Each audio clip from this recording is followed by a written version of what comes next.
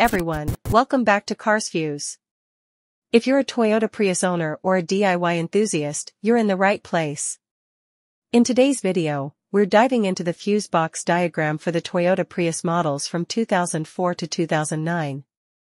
This guide will help you locate, identify, and troubleshoot any electrical issues you might face with your car.